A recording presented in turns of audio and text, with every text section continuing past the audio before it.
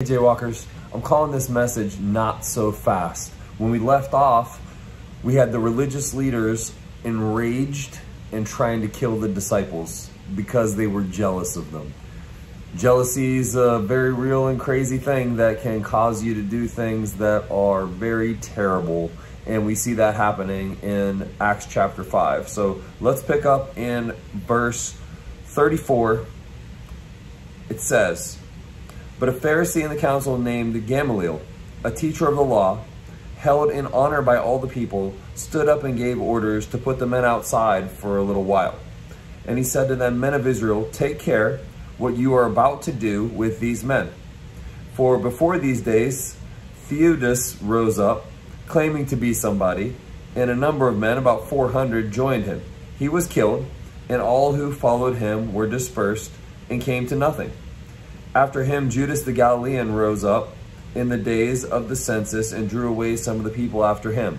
He too perished, and all who followed him were scattered. So in the present case, I tell you, keep away from these men and let them alone. For if this plan or this undertaking is of man, it will fail. But if it is of God, you will not be able to overthrow them. You might even be found opposing God.' So they took his advice, and when they had called in the apostles, they beat them and charged them not to speak in the name of Jesus, and let them go. Then they left the presence of the council, rejoicing that they were counted worthy to suffer dishonor for the name. And every day in the temple and from house to house, they did not cease teaching and preaching that the Christ is Jesus." There's the word of God from today that we want to take a look at. And I want to kind of talk about what I mean by calling this message Not So Fast. Sometimes we're very quick to judge people. And in this case, the Pharisees were very quick to judge the apostles. They were very quick to judge Jesus and to say, don't want anything to do with him. Don't want anything to do with you guys. In fact, you're kind of stealing what we want for ourselves. I hate you. I want to make you look bad. I want to stop you from doing what it is that you're doing. And they threw him in prison, and all these things happened as a result of this. But then there's a man, when they're just about to probably kill them, that steps up, and his name is Gamaliel. He speaks up, and he's well respected, the Bible says. He's an honorable teacher. And he actually sent the disciples, the apostles, out of the room to talk to these men. That was a good thing for him to do, I think, to kind of not do this in front of them, but to address the rest of the people without them being there. Sort of a respectable thing. And he tells them, "Men of Israel, take care what you're about to do with these men." So he says, slow down. Slow down. Not so fast. He gave two examples next of people who rose up, got killed, and then their followers were scattered. See, what these people didn't like is they didn't like that they were gaining a following. See, these people had worked their whole lives to gain a following. They weren't going to just lose it to these bunch of scrub, non-educated people who just show up and start talking about this guy who died, Jesus. They're mad about this. It's stepping on their toes. And so they're going to put a stop to it. But Gamaliel says, slow down. You don't have to do that right now. Because we've seen this kind of thing before. Somebody rises up, people start following him, and then he dies. And then he's gone. It stays around for a minute, and then it just kind of fades. On to the next thing, right? How quick are people on to the next thing these days? Same thing then. It's going to be on to the next thing. And he gives a couple examples of that happening with a man named Theudas and another man named Judas the Galilean. And after a while, no big deal anymore. It's gone. They're scattered. You don't have anything to worry about. And so Gamaliel says, that's going to happen again. Maybe. Right? What he actually says is, if this plan is of man, it will fail. And I just want to step back and take that as a big picture statement for a moment, because that's true in many circumstances. If the plans that you're devising for your life are only your plans, they're going to fail. If you're looking around and saying, how can I manipulate this situation to work in my benefit? How can I figure out a way to get ahead? And I'm doing that at the expense of somebody else, like these men were. They were trying to push themselves ahead by pushing down the apostles. If that's the goal, it's going to fail. If this plan is of man, it will fail.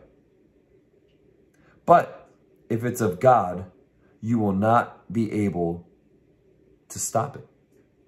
So if this is God's plan, if this is what he wants to do, if this is something that's real, you're not going to be able to stop it. It's going to happen. So be careful, is what Gamaliel is saying. He's saying, don't go too fast. You might actually find yourself opposing the work of God when you judge something too quickly. And I want to admit that in my life, I have probably judged someone too quickly before.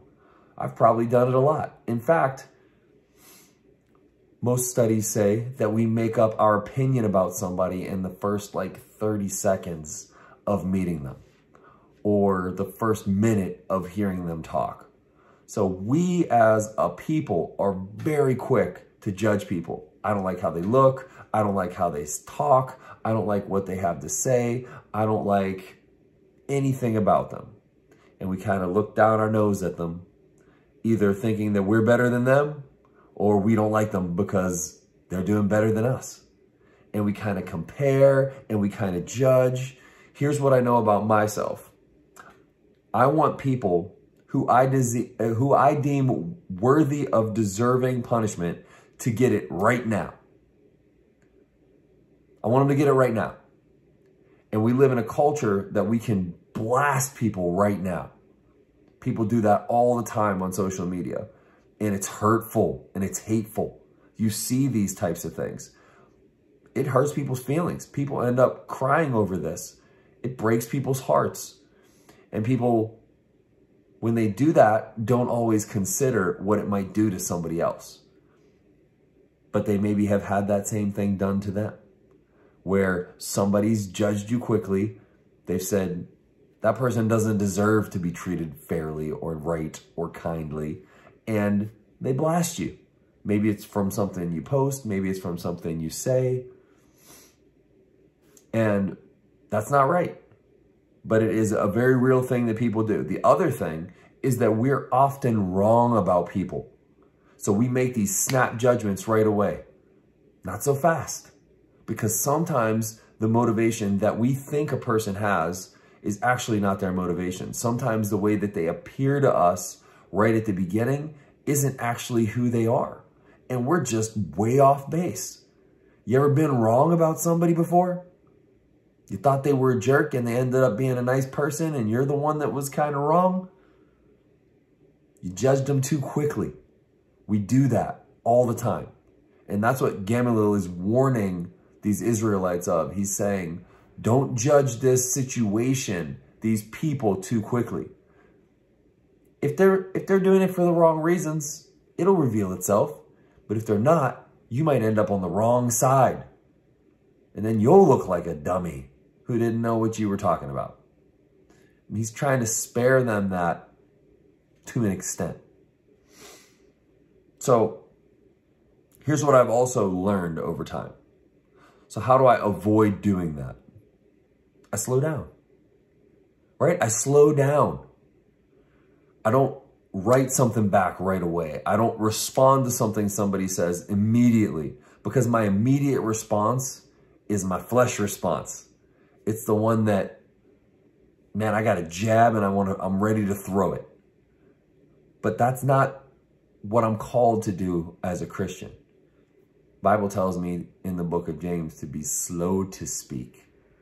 Being slow to speak means think about it first. You don't have to be a keyboard warrior who immediately after reading or seeing something somebody says or posts that you write back the thing that just is going to get them. I saw somebody making fun of a person the other day because of their appearance on a TikTok thing. And it made me feel bad for that person because they can't help what they look like. And we're so quick to judge them and to blast them. And it's hurtful. And it makes people feel bad about themselves. And feel bad about everybody. And not like themselves or other people. Then they're not open to hearing the truth about themselves or about God. So that's what's going on. What I've learned, though, is to slow down and to let time reveal it, to let people show themselves. I don't have to destroy them. Time will reveal their intentions. If they're in fact evil in their motives, then time will show that. And I will have passed the test of not making myself judge and jury of the situation. If I'm the one who is off, then I save myself the embarrassment of being wrong. If I keep myself quiet and don't say anything, and I don't take a stance that ends up being wrong, nobody knows that I thought that for a minute. That's something that's broken in me that I've got to work on. This judginess, this quick to make a rash decision about something. I need to slow down. I need to slow myself down. Just like Gamaliel was trying to slow these people down. Now, I do have one complaint about Gamaliel, because it seems like I'm like praising what he did here. I'm like, oh, Gamaliel, he slowed everybody down. Great job, buddy. Like, way to tell him to not judge people too quickly. But he's not doing this with a person. Gamaliel is doing this with God himself, with Jesus. And Jesus has already given him all the evidence that he needs to make a judgment about Jesus. And he was avoiding doing so. In other words, Gamaliel is saying something about the apostles. He's saying just wait and see if they die off. But the reason why he thinks they're going to die off or just kind of scatter or just kind of give up in this quest of spreading the word of Jesus is because he doesn't believe that Jesus is God. And he already has enough evidence to make that determination. He's already been able to see that Jesus has risen from the dead. He's already been able to see the boldness of the disciples and the miracles that were following Jesus and his followers. He was, in fact, opposing God. Ironically, he's warning these people that if they're not careful, they might be opposing God while he's opposing God. Because he's saying Jesus is just like these other men who died and passed away and then all of their stuff just kind of faded. That's not Jesus. That's not who he is. The Bible just went to tell us if it's the plan of man, it will fail. This one was not the plan of man. It was the plan of God. So Gamaliel or nobody else would be able to stop it and may in fact find themselves opposing it. So that's the one complaint that I have about Gamaliel. I'm with him if he's talking about people. If you're saying, be careful when it comes to judging people. Judge not lest you be judged. Be careful about that speck in someone's eye when you got a log in yours. By the way, the Bible doesn't tell us not to judge. It tells us not to judge non-believers. When it talks about other believers, Christians, we're supposed to speak the truth to them. We're supposed to do it in love, but we're supposed to speak the truth. So this is the situation that we're dealing with right here. Gamaliel is trying to tell people, hey, slow down. Don't just make these quick, rash judgments about the apostles and what they're doing and who they are. Slow down, because you might be wrong about them. But he also is putting that same judgment, or I guess lack of judgment, on Jesus. And he's already received the evidence to make a conclusion about Jesus. And so have you, by the way. Maybe you haven't. Maybe you haven't heard the story about who Jesus was and what he did. Let me tell you. Jesus lived a perfect sinless life. He was God in the flesh. You can read about that in John chapter 1. It says, the Word became flesh and dwelt among us. We have seen his glory, glory as of the only Son from the Father, full of grace and truth. We saw grace through Jesus. We saw truth through Jesus. We saw the Word of God become flesh, live a perfect sinless life, and then die the death that we deserve on a cross. But when he died, he didn't stay dead. He was in a grave for 3 days, and then on his own power and his own authority, because of his own sinless nature, he rose from the grave and came back and offered to us the life that he now had and the death that he overcame in exchange for our sin, in exchange for our mistakes. So he says, I'll take those on myself. I already did on the cross. That's why I took that punishment, so you don't have to.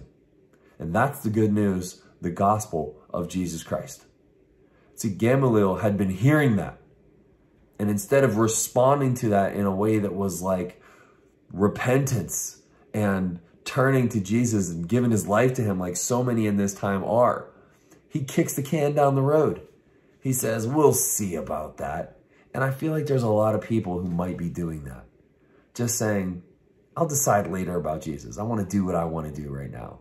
Let's see. Let's see what comes of this. Well, you're not guaranteed or promised tomorrow. And if you die separate from Jesus without making that decision, then you'll be separated from him for eternity. And since none of us knows when that time is for us, we can't wait to make that decision. We're supposed to not so fast when it comes to judging people.